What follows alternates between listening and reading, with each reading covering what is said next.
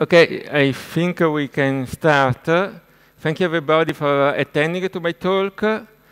Just two notes about me. My name is Stefano Babic. I'm working for DENX software engineer in Germany. I'm U-boot maintainer for NXP processors for U-boot, and I'm the author of SWUpdate is the topic of this talk. And of course, I think I have not to say something about why it's important to update an embedded system. We have not to hide our hand in the sand. But believe me, there's still a lot of people, a lot of managers, that I think, why do we have to update our system? We have tested, we have developed, it works. This talk is not for this kind of people living in Alice in Wonderland. It's just for tough developers who choose the red pill, if you have seen the Matrix movie.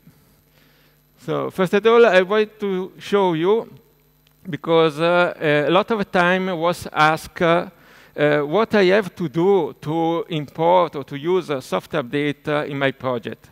I think is the wrong question, because really should be the opposite.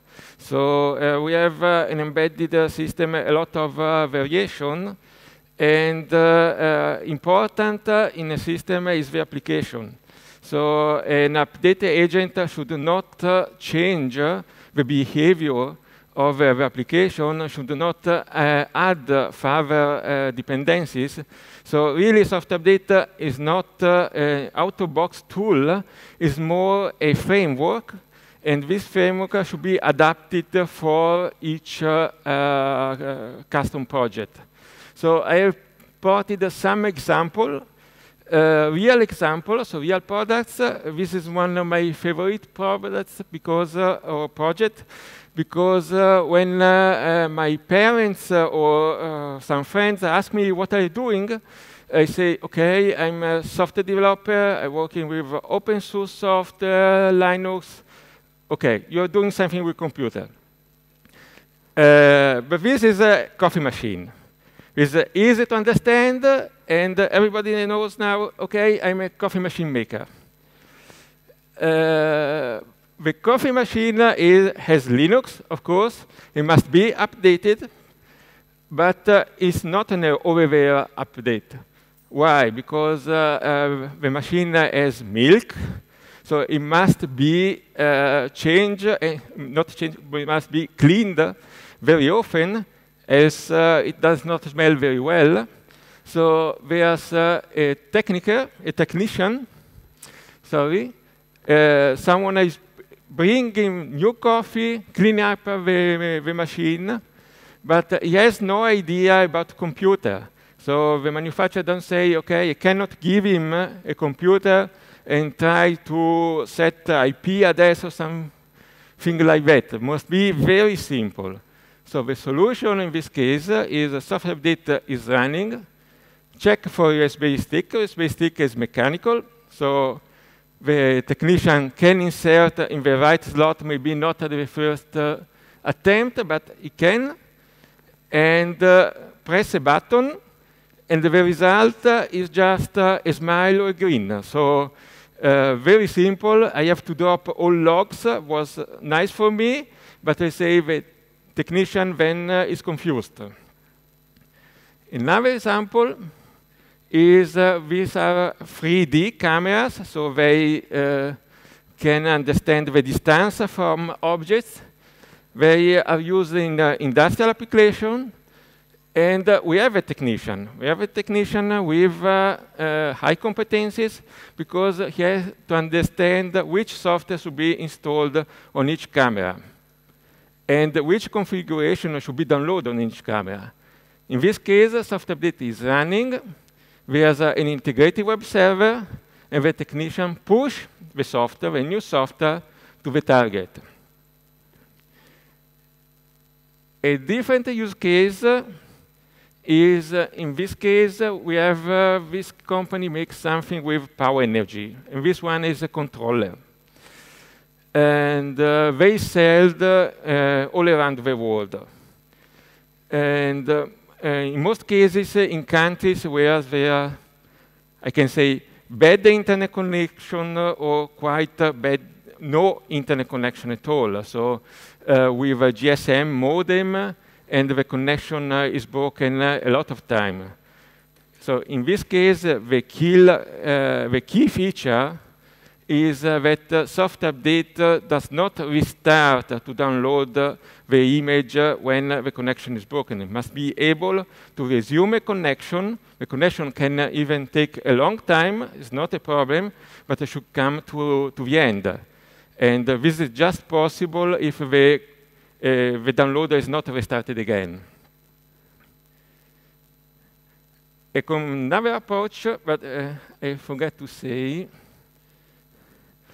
in this case, the manufacturer put the software on a server, but it does not need to understand if all devices was upgraded to a new software or not. It's just, I put the software, the device should take, but I don't collect. Another use case is using a backend. A backend or deployment system has several names. This is the Hawkbit server, deployment server. It's an open source project under the umbrella of Eclipse Foundation. It's mainly driven by Bosch, so most of the developers are Bosch. And this one is a Bosch device. It's a smart home from Bosch. You can buy, at least in Germany, I found in a lot of discounts. And SWUpdate is running on the devices.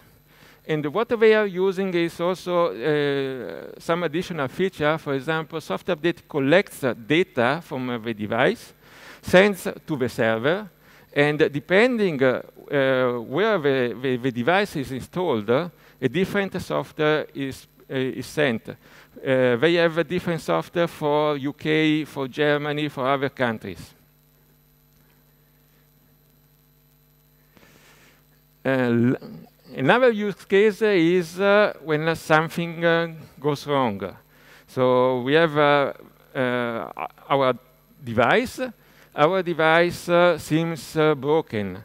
So SWUpdate is used in rescue mode. So the footprint of SWUpdate and all what is needed is very small and can be put also in small storage. This makes it possible to start the device in rescue system and put the software again. So at the end, which are the requirements we need from an update agent? So SWUpdate is an update agent. So of course, I can say we have 3 requirements, and then an update agent must be reliable, then must be reliable, and then must be reliable.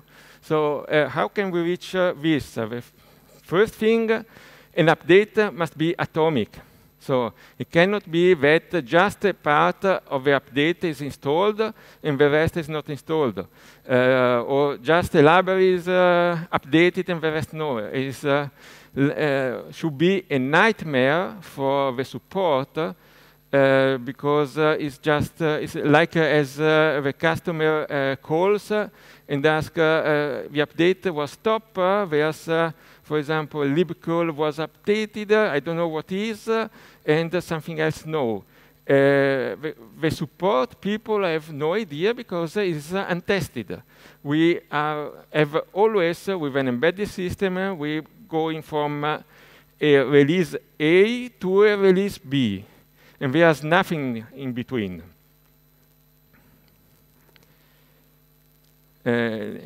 Another big feature, so another feature that an update agent must have is regarding the verification of the update package. So it should be verified that the update package is coming from a verified source, not that everyone has changed something, pushed to our device, and our device is working.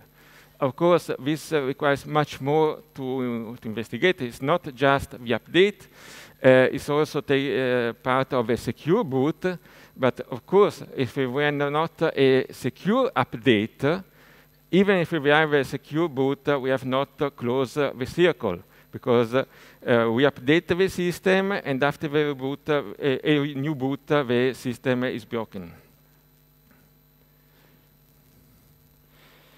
We need an attended update. So, of course, it's not like a PC. There's nothing in the front of our device. The system should be able to manage error, to have a fallback, should be able to update all common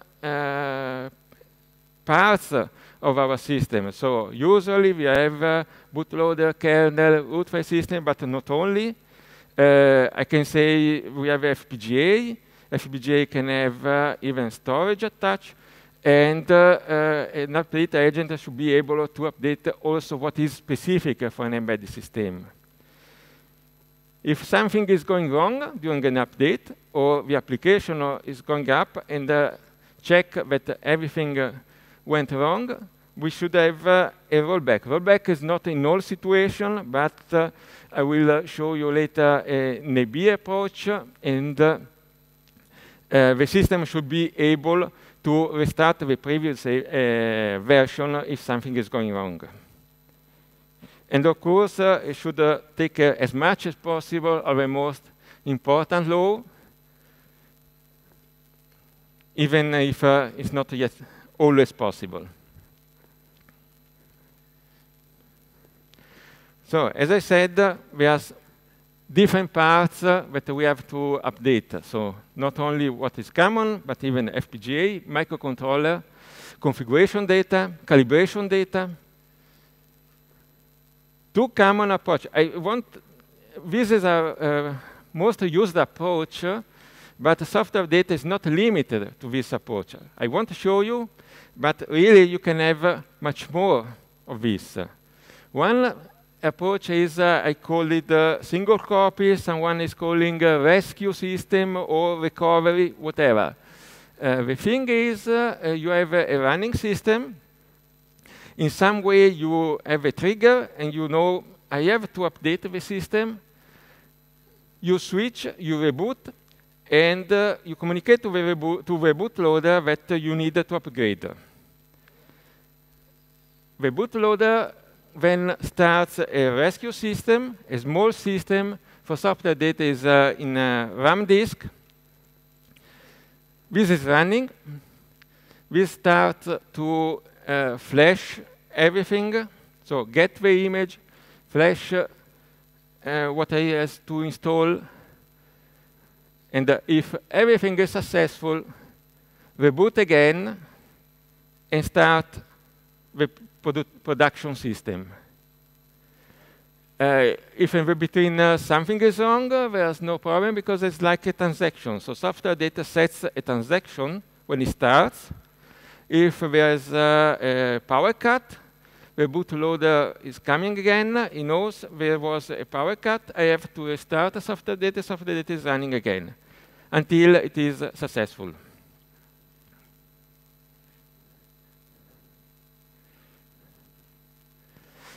The other common approach is a double copy, or AB, or whatever. In this case, we have two copies of our software. A big advantage is we can update without offline. Because on the rescue system, we have to boot. Our application is not running anymore. And during the update, we have an offline time. We have not doing a double copy, but we have to reserve space for two copies of our software. So in some case, some way there's a trigger. Software data is started, and get the image and flash the standby copy. When I finish, everything was OK. Reboot the system, switch between a standby copy and production running system. The bootloader is informed of this. and can start the other copy. And they all where the system was running before is becoming the standby copy.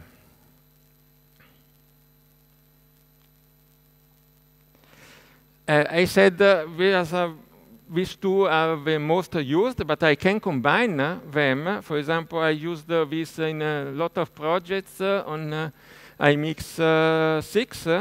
So I have a rescue system. This rescue system is very small, so the footprint is small, and I can put all together in an 8 megabyte flash, SPI flash. I use this also in the factory, because the problem is also how can I put all my software for the first time?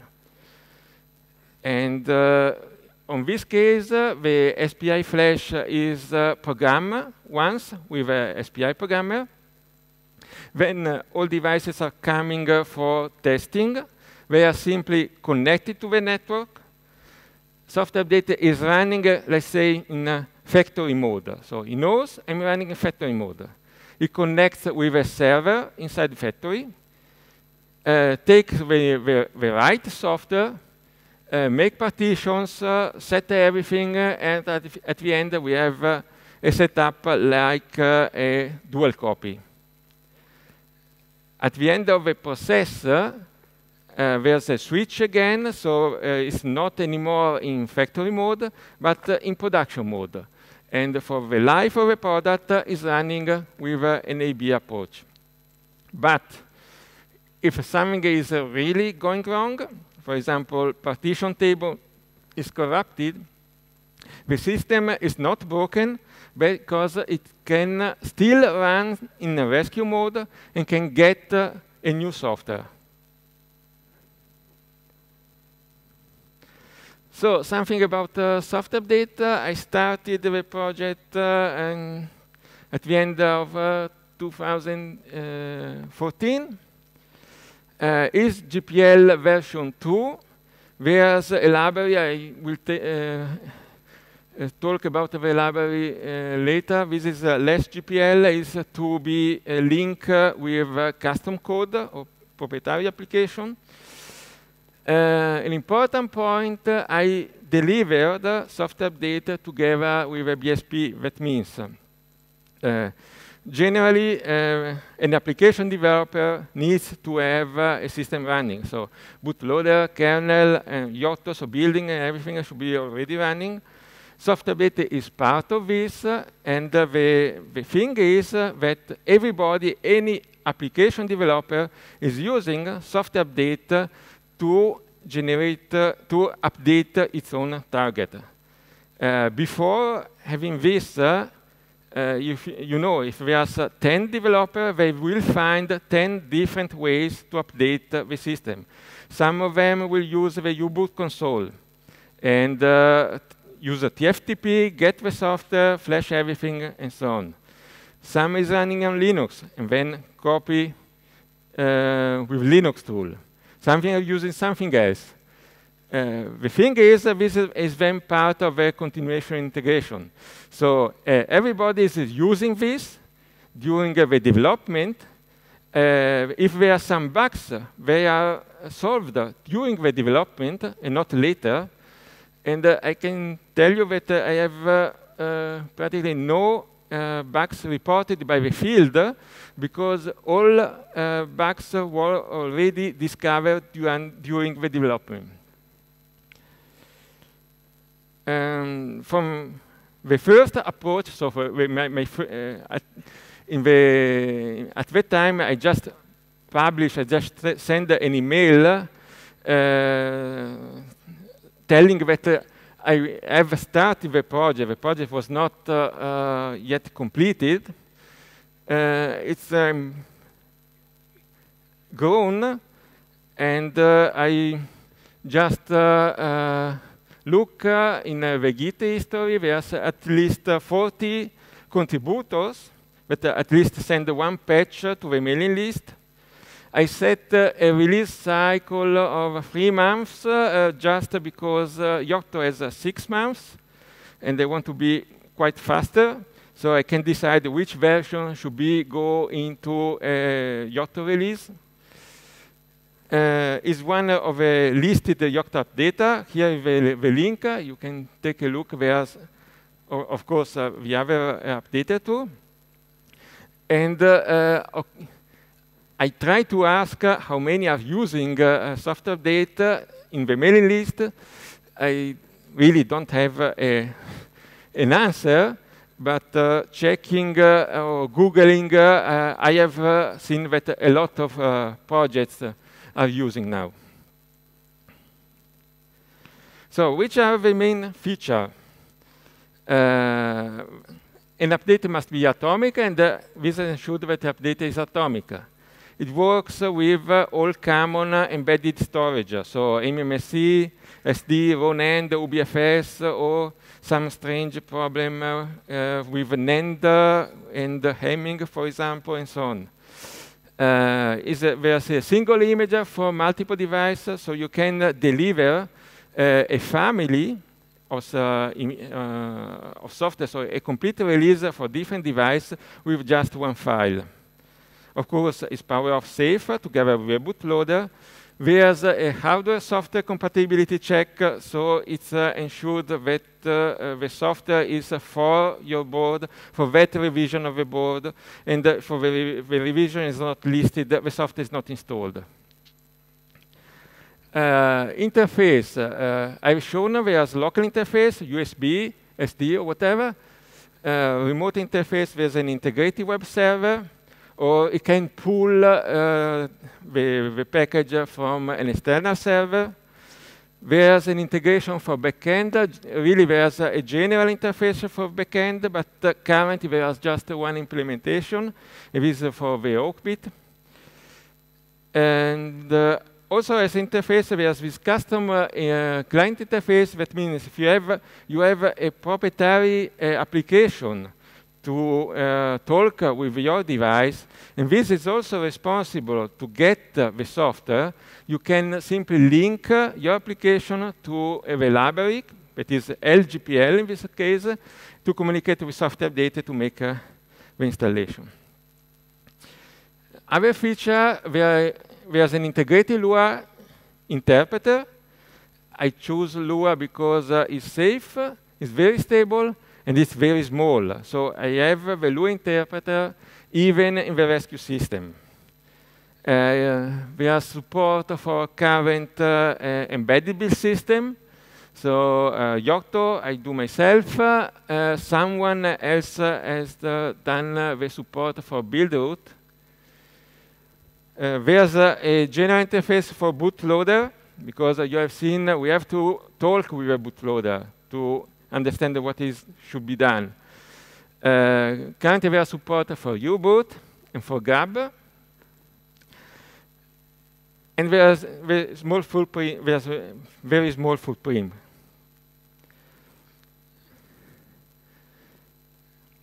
Together with a bootloader, we can have a fallback. So the previous version is running when the new installed version cannot go until the end.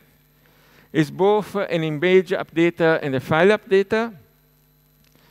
There's a general interface to report the status of installation. This is important, for example, when we have a display and we are upgrading, and we have to show, for example, we have 6 steps. You are now third step and 30% of this step. This is possible. And I'm using kbuild to configure the system. And another important feature is that there's no temporary copy at all. So the package is simply streamed, or can be streamed, is also a configuration option, can be streamed from an external server directly to the storage without any temporary copy. This means that data is uncompressed, encrypted, verified chunk by chunk, without copying somewhere. Regarding security, I can say I'm using the libcurl library, so HTTPS is probably nothing. That means I can use all protocols supported by libcurl. So thanks libcurl.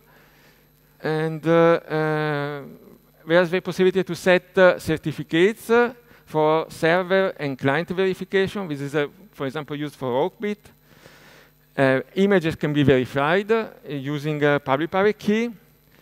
Each artifact can be encrypted, so you can also mix. Some artifacts are encrypted, some other no. And this is quite new. There's a privilege separation. So as you've seen, I have multiple interfaces. And these interfaces are communicating with the internet and taking the new update package. Of course, if I run these processes under root, is very bad. Possible buffer overflow or something, and a hacker or some malware can get root privileges. So this is split. Just the installer, because the installer must write into the hardware as must run under root. All other processes are configured and can be run under another user and group. So first of all, we need a compound image. So we have produced from Yocto several artifacts. We have a kernel, we have a rootfs, maybe something else, and we have to bind all together. I've chosen a CPIO format because it's very simple. Really, I don't use a CPIO. I just use the header. This is enough to pack all together. The first file is the most important file. Software description is a meta file, and is a description of a release. In this file, I will describe which artifacts must be installed, where, and how. This file is parsed, of course. I have typical two parsers. One is a libconfig. I choose libconfig because I like this syntax. It's just a DTC, or changes DTC. A lot of people comply about this because they say, OK, but we have no libconfig on Windows. I try to say this is a mistake, and I have to install Linux, but I have no success. So there's also a JSON parser. It works exactly the same as the libconfig, but in this way, they can generate automatically with their own tool, of course.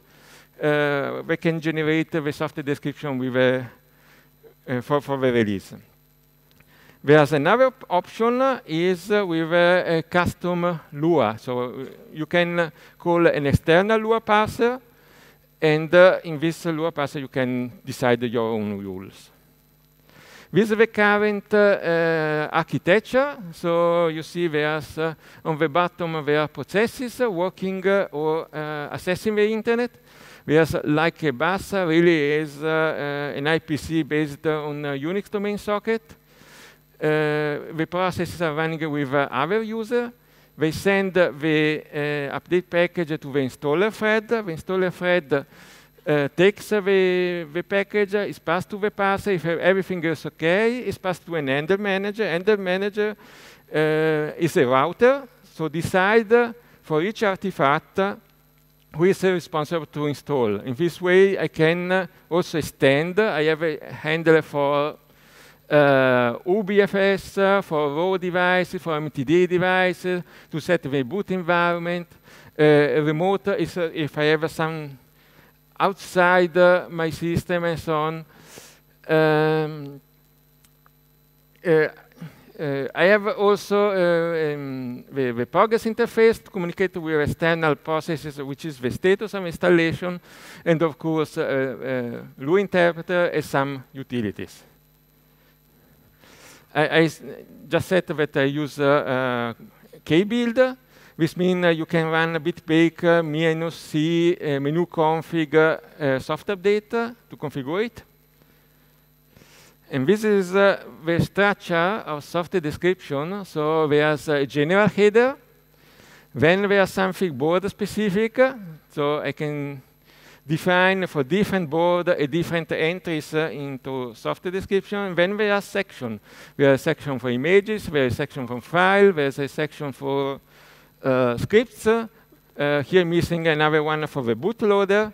In each of them, I can write what I have to install. So really, we have the most important thing are three. So we have who, so that means the file name, where, and is the device. So I decide where it should be installed, and how is the type. A type identifies the name of a handler. This is the case when I have two boards in the same package. So I can say, first board, you are in a HMI, take just the software described in the HMI. For another board, tape A, I can just send or inform this board, you have to take just this part. Another way to search inside the description is using collection. This is my preferred way to implement a double copy. I know there's other way. Some sets link and have just a description. I was asked which is my preferred way, this one. So I have collection. I have a complete description for each copy. So for the first copy, and you see this is an example with UB. In copy once I have that should be installed in the volume root fs1. Later there's the setup for the U-boot environment. The same is for copy 2, but just in another volume. And when the system is starting, I know which is the running copy, the standby copy. I pass this information to SWUpdate, and SWUpdate check this inside the software description and take the part related to the standby copy. Handlers. Handlers is the way to install a single artifact. As I said, there's already a set of handlers in SWUpdate, for example, for flash devices, UBI volumes, archive, so a tarball, raw device, environment script, there's pre-install, post-install scripts. The remote handler is thought if you have a known installer. This cannot be GPL, because if you link to SWUpdate, it becomes GPL. Remote handler is like a way that the SWUpdate works as proxy, and this artifact is passed to someone else, to another process. But of course, the rest of the part was already done by SWUpdate. So this artifact was decompressed, decrypted, verified, and then passed to another external handler. Another feature, this comes recently. The software description was just declarative, and now is also executive. So it's possible to set a hook inside the software description, and they are calling a function in Lua. This function should be part of the software description, because the software description is verified. Is also a way to let's say, change dynamically the way the system is updated without upgrading SWUpdate. Rollback, I think this feature is together with a bootloader. So we need a boot counter in the bootloader. When the boot counter reaches a threshold, the bootloader is able to switch to the other partition. And of course, when everything is running, the boot counter must be reset.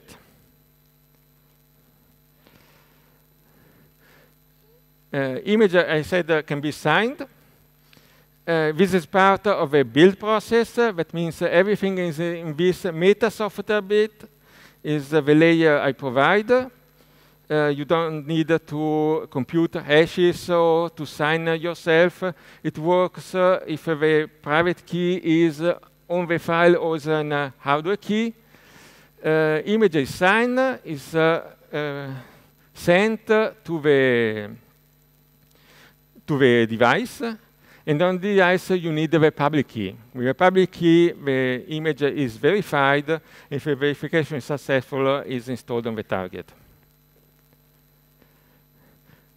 Same thing is with encryption. But with encryption, I just use a symmetric key. There's no support for other, at least at the moment.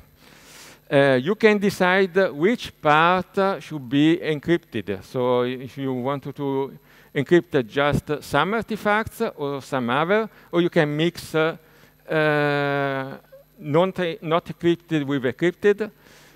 A single artifact is encrypted during the build process. The SWU is generated and transferred to the target. The target knows, because in this software description, there's some attributes I have not shown, because I wanted just to tell you which is the most important thing, but there's a list of 5 attributes. One of them is the encryption. You can say for each artifact if it's encrypted or not.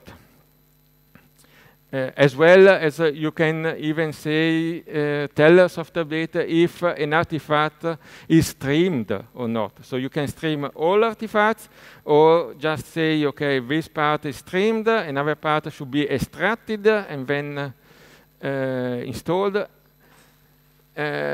Each artifact can be configured differently for the other one.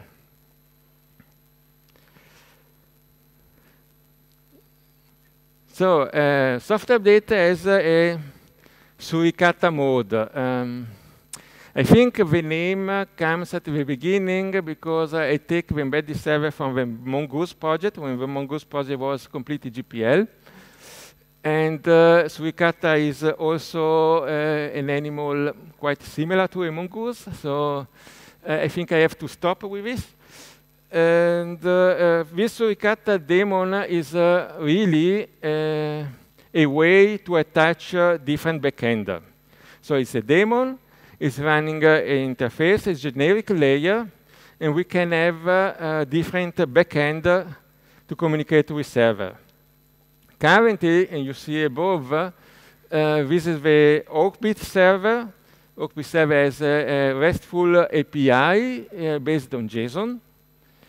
It's planned to have multiple backends in SWUpdate, for example, adding Mender or some other. It's just a thing to update, so to increment and to add a specific implementation.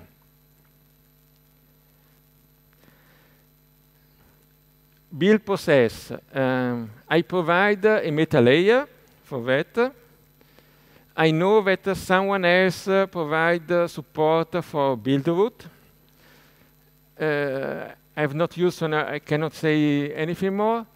In Meta SWUpdate, there is support for building the complete image, including signing, including hashes, and so on.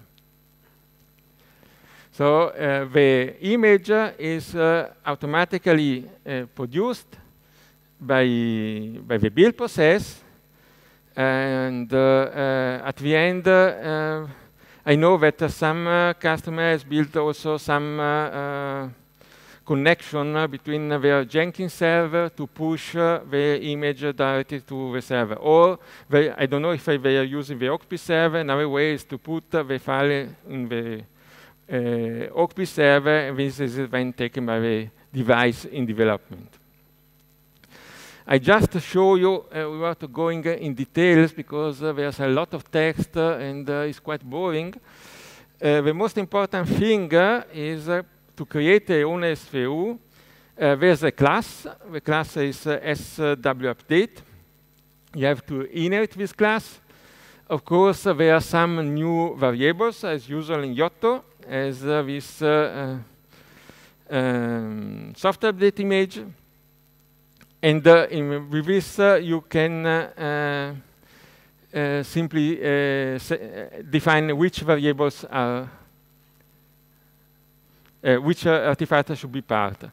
Just 1 minute regarding the roadmap. what I want is to extend the community, to use SWUpdate as an update gateway. I know I am late. To add dynamic Lua handlers, so you can change the way to update the system, and you can push new handlers directly in your SVU. Support for hardware keys. A bigger thing is the delta update, so to provide binary diff. Another thing is to chain handlers. So now there's a handler for each artifact. I would like to have, for example, a tarball go to a row handler and so on. Adding newer backends is also a very interesting thing, and add a new modern website. So I know I'm very late. I plan to have demo, but I have no time, so maybe some questions.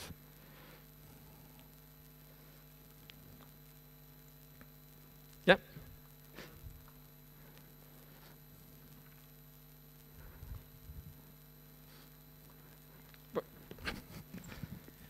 Do you need a specific configuration in U-boot to be compatible with the software update? Okay.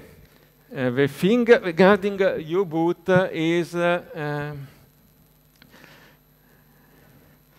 you need to be sure that U-boot and SWUpdate are seeing the same thing. So first, you have to set you need a library. When you link SWUpdate, there's a library. This is provided using meta SWUpdate, or you have to provide your own.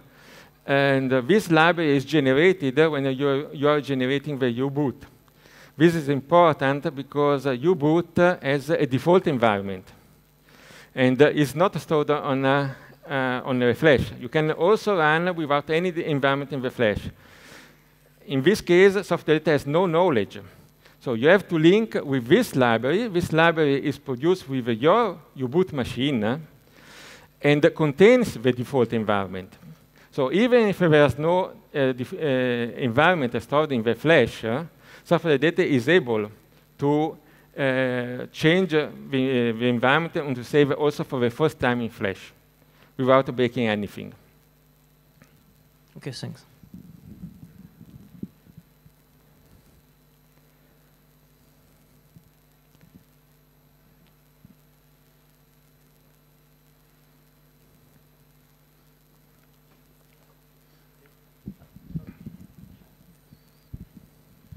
How do you make sure that the U-boot environment is not damaged by power off during writing?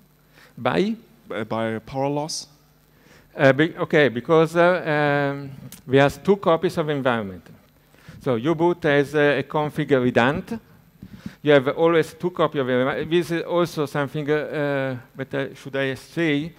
You have seen that in the software description there are some parts regarding the variables. These variables are not set in a sequence, but software that takes all of these variables, compute the new environment, and then store the new environment.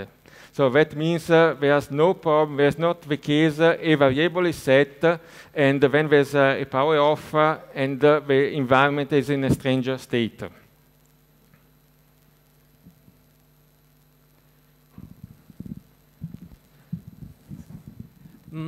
What is the footprint of the software update image?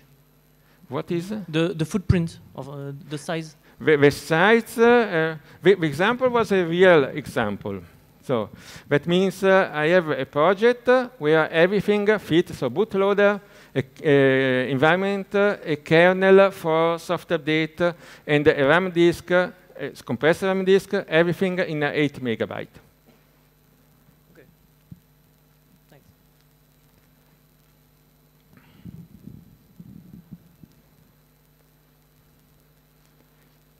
Okay, thank you.